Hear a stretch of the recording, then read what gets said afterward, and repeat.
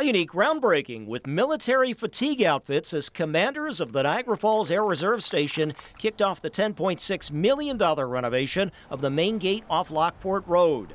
That October 17th main gate closure affecting over 1,700 reservists and civilian staffers for 2 years. The detours, the Tuscarora Road gate on the western side of the base for primary entrance, and the Walmore Road gate on the eastern side for primary exit.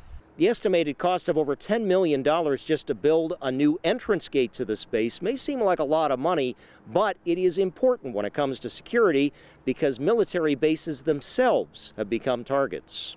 In past years, there's been fatal violence at military bases like Fort Hood in Texas and Pensacola in Florida. There is definitely an increase in that throughout the United States and many of our military bases. We've been lucky here, so we're going to improve a lot of our security features, including the barriers and anything that would prevent an attack on the base, and just increase the overall security of the base. Investment keeps the base open, period, after the 2005 Pentagon attempt to close it. At this point, I think we feel very secure, but we also know that we need to remain vigilant and continue to work on behalf of our base. Now a push for the Air Force to fund a longer 11,000-foot runway costing $55 million so that the KC-135 tankers can take off fully loaded for refueling missions. Ron Plants, Channel 2 News.